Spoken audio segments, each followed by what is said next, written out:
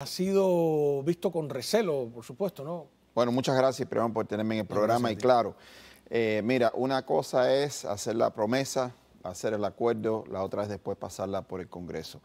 Los republicanos sin duda lo van a resistir por muchas razones, y creo que una de las razones que la va a resistir es por la razón de que el presidente Trump se retiró del acuerdo climático con París, porque lo que hace es socavar lo que es la soberanía de los Estados Unidos y someterla en realidad a un acuerdo mundial, y le resta poder y credibilidad a nuestro país si caemos en esa trama. Y por esa razón y otras, yo creo que los republicanos lo van a resistir y van a poner una pelea fuerte. ¿Socava la soberanía nacional? No, para nada. Esto es simplemente más miedo. Cuando uno no tiene un buen argumento, siempre tiene el miedo. Los seres humanos, olvídese de los países y las naciones, los seres humanos, o sea, los que respiramos aire aquí en el planeta Tierra, estamos a favor de no destruirlo. Y cuando tenemos que limitar el carbón, por ejemplo, este es algo apoyado por la gran parte, no los demócratas ni los republicanos, sino los americanos. Y sabemos que no lo podemos hacer solo. China es responsable por más que 28% del dióxido de carbono emitido en el aire desde el año 2019. Es simplemente un paso adelante para garantizar que haya un planeta, para que haya debates como esto en el futuro. No estamos cediendo ningún derecho a China, ni a Bruselas, ni a otro país para decirnos a nosotros americanos cómo vivir la vida. Vamos a ver cómo lo piensa el propio presidente brevemente.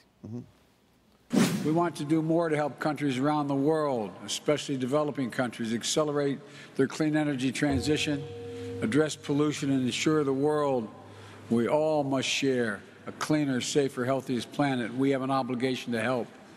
In the United Nations, at the United Nations in September, I announced that my administration is working with the Congress to quadruple our climate finance support for developing countries by 2024, including significant increase in support for adaptation efforts.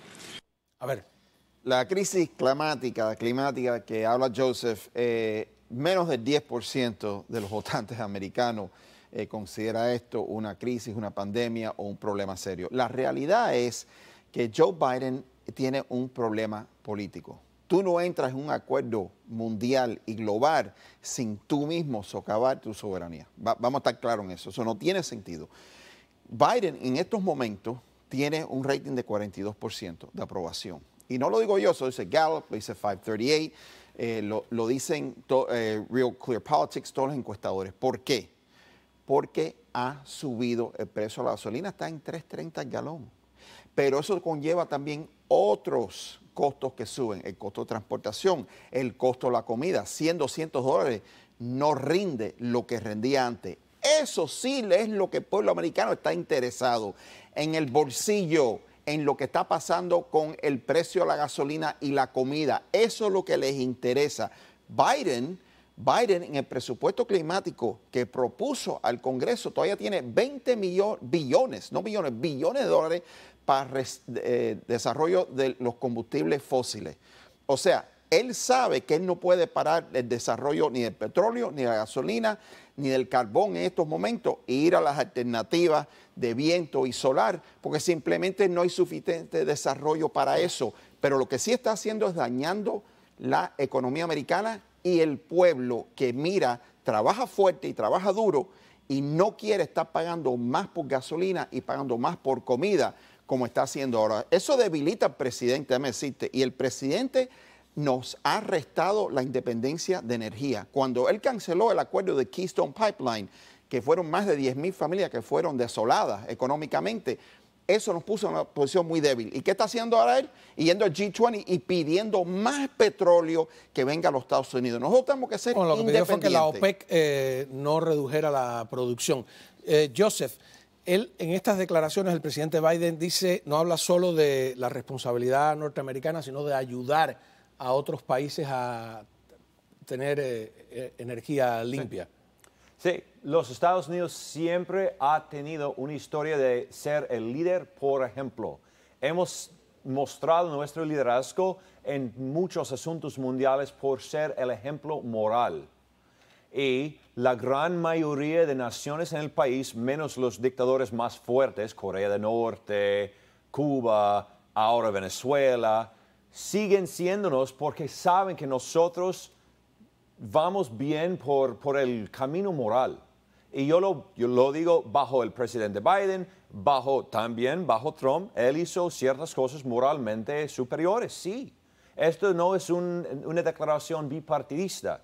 Tenemos que mostrar nuestro liderazgo por ser algo bonito y permanente. Y la solución a la crisis económico-ambiental no es más gasolina de los países OPEC, es fomentar y por fin inventar un sistema permanente de energía que no tiene nada que ver con gasolina. El viento y el solar sí puede ser gratis si desarrollamos la ciencia detrás de ello. Debemos de invertir en eso en lugar de tubería de Keystone para tener energía gratis. Y esto sí se puede lograr. El problema con ese argumento, y nadie está en contra, por lo menos yo no estoy en contra de las alternativas de solar y viento, pero sí estoy en contra de castigar las familias americanas y también poner la economía nuestra en una posición débil.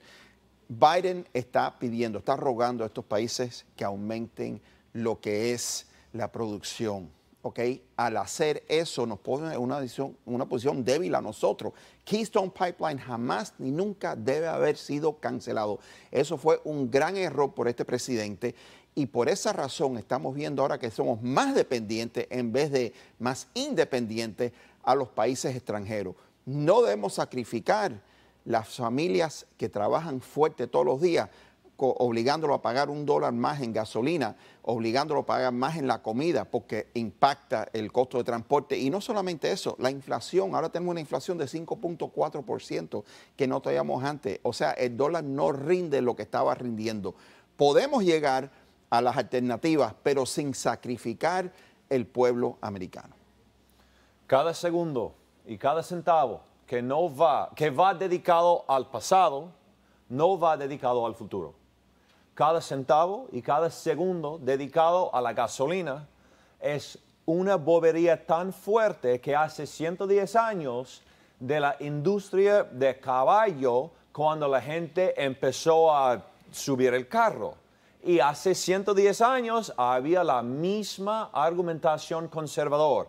Tenemos que apoyar a la gente trabajadora de los caballos y no vamos a dedicar mucho a los carros, sin sacrificar el bienestar de los pobres caballos. Eso era un argumento de la izquierda, no me disculpa, con los tejedores de Lyon en Francia, que rompieron toda la maquinaria porque decía que le quitaban trabajo. Un típico argumento de la izquierda, no de la derecha. El progreso siempre trae cambio y el cambio puede asustar a la gente. Pero yo no estoy a favor de quitarle el trabajo de nadie. Se tiene que hacer un entrenamiento, un retraining, un retooling, una educación en cómo existir y modelar en el nuevo economía de energía. A ver, pero sin embargo, Biden sigue invirtiendo en el desarrollo de gasolina, de petróleo y de carbón. Sí, vamos a estar estoy muy en contra de eso. Vamos a estar, ok, bueno, pero para que lo sepas, está ahí. Pero todo lo que yo veo de todo este plan global para proteger el medio ambiente, que es necesario, tienes toda la razón, tenemos un solo planeta, es que culpan a los países desarrollados. Y yo he visto muchos países no desarrollados que contaminan mucho más, como todo el bloque comunista. Yo estuve en la Alemania comunista recién caído el muro de Berlín y vi el desastre ecológico que había allí, como en Cuba la bahía de La Habana, el río Almendares, en Argentina el riachuelo. Nadie habla de eso. En Haití, cuando lo comparas con República Dominicana, que es más desarrollado. O sea, esa fórmula de que contaminación y desarrollo, como si fuera un pretexto para ir contra el capitalismo también, de fondo. ¿No crees que hay algo de esto? Si es algo en contra del capitalismo, es un argumento bien flojo. El argumento contra el carbón y los países desarrollados es simplemente un argumento de neto. los países desarrollados siempre producen más contaminación que los países no desarrollados. Pero no es verdad. China, los Estados Unidos y Rusia son los tres líderes en eso. Pero ahora, China hace un truco y en las Naciones Unidas aparece como país en vías de desarrollo, por lo tanto paga menos que Estados Unidos. Sí, pero el neto de carbón emitido en el aire, China queda 28% responsable, ¿ok? Y por eso tenemos que hacer ciertos embargos y también ciertas regulaciones ambientales para que las medidas de fabricación sean más amistosos y amigables al medio ambiente. Y eso sí, reconozco que va a subir el precio de todas las cosas que China fabrica. Yo sé, el cambio no viene ni fácil ni gratis. Oye, hacer un acuerdo con China es como hacer un trato con el diablo. No, ¿okay? pero no Vamos a solo estar eso. claros Yo en sé, Vamos a pero estar ahí claros en está. eso. Yo sé, el pero ataque no- al medio ambiente no solo con carbón, la tala de árboles en los países subdesarrollados es peor que También, en Estados en Unidos Brasil. es peor. No, y en la misma Haití, te estoy diciendo, uno de los países Sí. más pobres del mundo. Mira en Google Maps, o sea, es una fórmula que a mí me parece complicada. Vamos a seguir.